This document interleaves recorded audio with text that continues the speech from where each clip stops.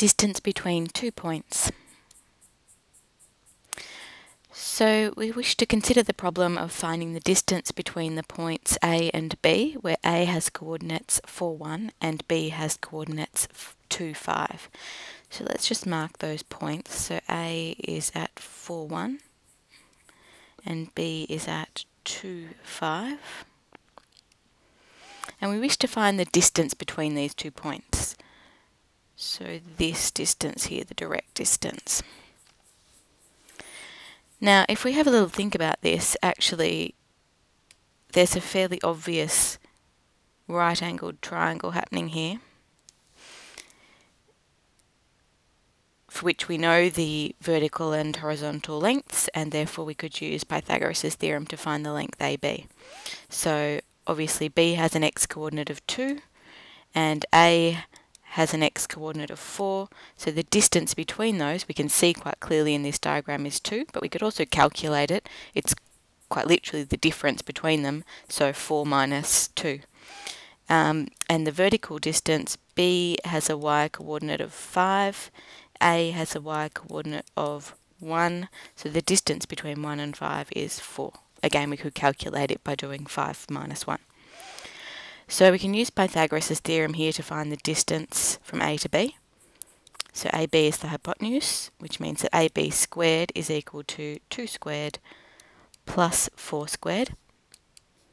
So 4 plus 16, so 20, which means that AB is the square root of 20, which isn't a simplified third. So 20 is the product of 4 and 5, which means we can break it up as the square root of square root of 4 multiplied by the square root of 5, and hence the length from A to B is 2 root 5 units. So let's think about this a bit more generally to come up with a formula, but essentially finding the distance between 2 points is an application of Pythagoras' theorem. So here we have 2 points, 2 general points A and B, where A has coordinates x1, y1 and B has coordinates x2, y2. Note this isn't x squared, y squared, this is just the second x coordinate and the second y coordinate. So it's a subscript, not a superscript. So again we want to use Pythagoras' theorem, so we want to form that right-angled triangle. And obviously we're going to need expressions for the horizontal and vertical distances. So we know that the x-coordinate of point A is x1 and the x-coordinate of point B is x2. And so the distance between these is going to be the difference between them. So x2 minus x1 will give us the distance between them. Similarly, the vertical distance between A and B, A has a y-coordinate of y1, B has a y-coordinate of y2, and so the vertical distance between y1 and y2 is y2 minus y1. And so we can use Pythagoras' theorem in this right-angled triangle. Again, AB is the hypotenuse, so AB squared is going to be the horizontal distance squared plus the vertical distance squared. And so the distance between 2 points A and B is the square root of the difference between their x-coordinates plus the difference between their y-coordinates. Try not to remember this as try not to have to feel that you have to learn this formula by rote. There's a lot of subscripts and superscripts and squares and square roots, and it's ugly and it's complicated. You've just got to remember that it's Pythagoras' theorem. And so really all we're doing is taking the square root of the difference between the x-coordinates squared plus the difference between the y-coordinates squared. Okay? So let's have a look at a couple of examples. So the distance between A and B, where A has coordinates -2, 3 and B has coordinates -4, -3. So we know that AB is going to be the square root of the difference between the x-coordinates. So I'm going to have -2 minus -4 plus the difference between the y-coordinates, so 3 minus -3.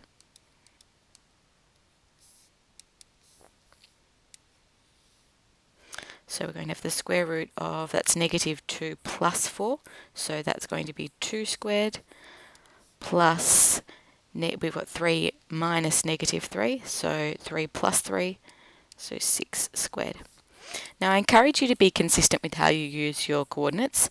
Now it doesn't matter whether I do negative 2 minus negative 4 or whether I had done negative 4 minus negative 2.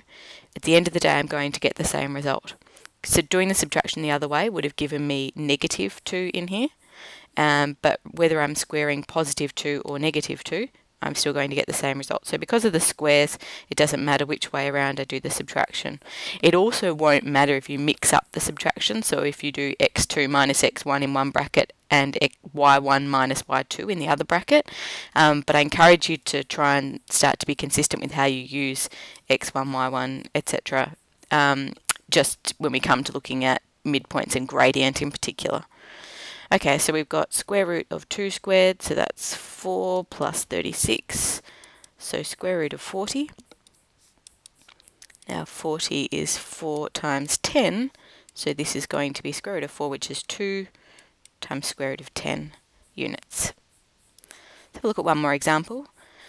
So AB, distance from A to B, square root, difference between the x coordinates, 1 minus 2 squared, plus difference between the y coordinates, 4 minus 4 squared. Now you might have already noticed that we're going to see something a bit interesting happen here. So we've got 1 minus 2, which is 1 plus 2, so that's going to be 3 squared. And here we've got 4 minus 4, so we've got 0 squared. So actually we're just taking the square root of 3 squared, which means we're going to get a distance of 3.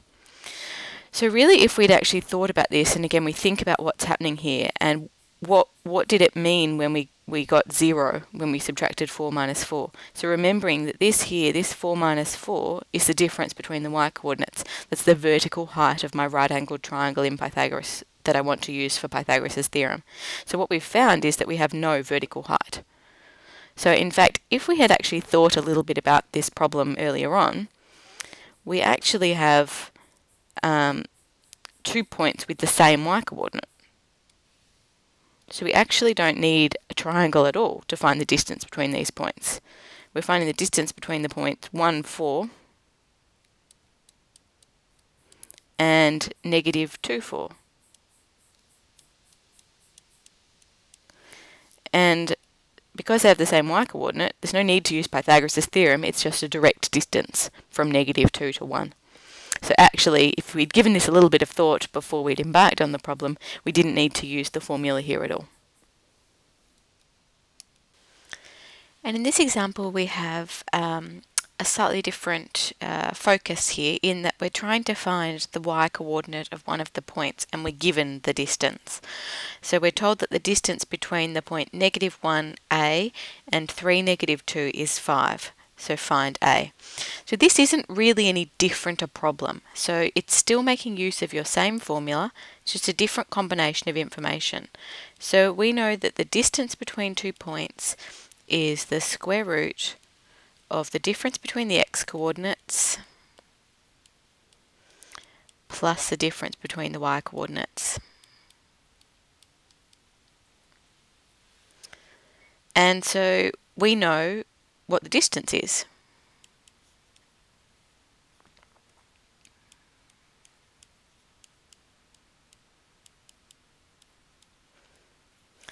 So I'm going to square both sides just to get rid of that square root. So 25 is equal to negative 4 all squared is 16 plus a plus 2 all squared. Subtracting 16 from both sides. Square rooting both sides, remembering that the square root of 9 might be positive 3, but it also could be negative 3. Oops, apologies. And then subtracting 2 from both sides, so negative 2 plus or minus 3. So negative 2 plus 3 is positive 1, and negative 2 minus 3 is negative 5. So we found 2 possible values for A. So I just want to have a think about why that might be the case and what's going on here, and is it feasible that there be 2 solutions in this particular problem. So let's just think about the information that we've got. So